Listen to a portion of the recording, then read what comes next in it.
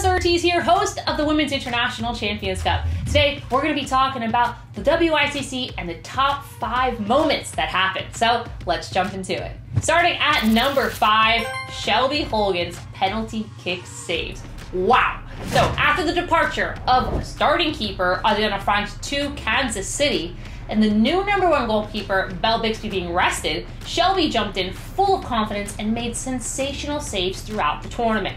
But my top 5th moment of the WICC was Hogan's 3 penalty kick saves in the Thorns against Dash shootout, which made for, wow, a historic professional debut. Not just 1, not just 2, but 3 penalty kick saves in a penalty kick shootout deserves an all-out celebration and that stamp to the final. Number 4, Shea Groom. Is it Shea Groom or Air Groom?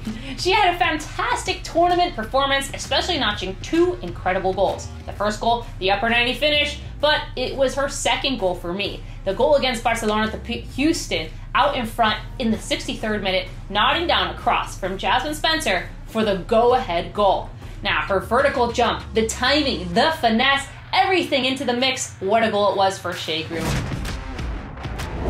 Now, rounding in at number 3, Alexia Putellas. Now, Alexia was not only recently awarded the top player of Europe, but she also deservingly was one of the best at WICC. Now, my favorite Alexia moment was her game-winning golazo in the 78th minute against the Houston Dash.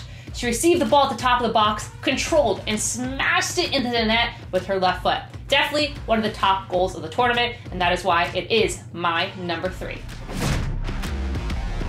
Alright, now can we talk about Olivia Moultrie for a second, who scored her debut professional goal with nothing more and nothing less than a heck of a free kick to the bottom left corner. What a way to be a rookie, and what a way to score a debut. The 15-year-old played an impressive tournament, and I am absolutely excited to see this young baller continue to rise. And that is why that goal, that free kick, her debut professional goal, is coming in at number 2 on my list.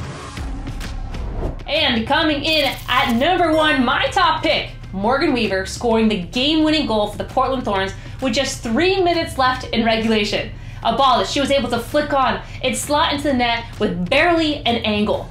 Then the Portland Thorns claimed the 2021 Women's International Champions Cup championship, defeating French club and former champions Olympique Lyonnais 1-0. All because of that last 3-minute goal by Morgan Weaver. That was an incredible moment we will never forget.